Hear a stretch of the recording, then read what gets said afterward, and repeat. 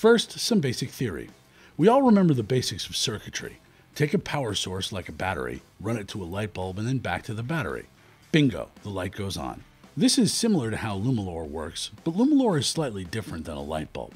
Think of LumiLor like a peanut butter and jelly sandwich where the bread is conductive and connected to an alternating current electrical source. When charged, the bread creates an electric field that excites the peanut butter, which then subsequently causes the jelly to emit light. If you make your sandwich right, voila, you've created light. And if you carefully follow the instructions in this video series, you can make the sandwich, your sprayed-on LumiLor light bulb, correctly every time. Here's a basic explanation of how it all works. In this video series, we'll go into great detail every step of the way. These are just the basics.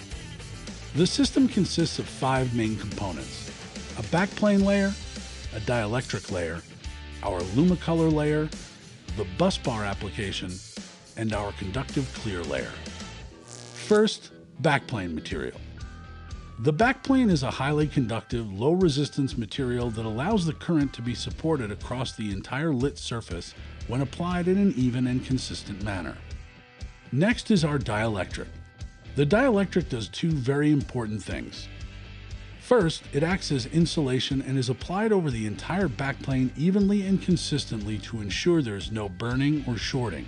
Secondly, it assures the current is being distributed evenly across the surface to produce even light. The color of the light is a function of our third coat, called LumiColor. LumiColor is a very large particle material and will be sprayed under black lights to see where the color is being applied. The next application is our busbar. The busbar is a conductive layer of backplane material that provides a zero resistance path for better current distribution to our final layer, the conductive clear layer. The conductive clear layer is the final conductive element that, once charged, allows LumiLor to emit light. Top it all off with a coat of your favorite encapsulating automotive clear coat, and you're in business.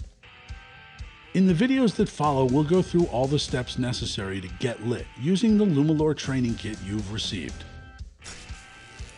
You may now advance to the next video, which will go over the contents of the training kit and show you how to get your samples ready to be painted.